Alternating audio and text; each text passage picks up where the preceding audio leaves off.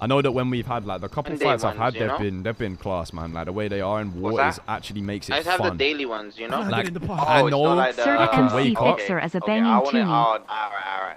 I can wake up. I can I'm go gonna get war, like and I can fucking die in the war, lose the fight.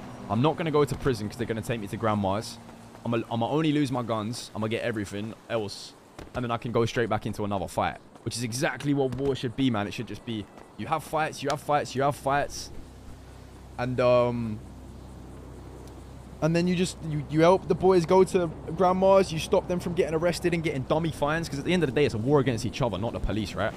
So the quicker you get into grandma's, the quicker you can have another fight, bro. Like, it's sick. So I've loved the way they've been acting this war. And if every war was like that, bro, I would not even be closed off to like more wars. But unfortunately, the sad reality is not every war is like that, you know. But I've had a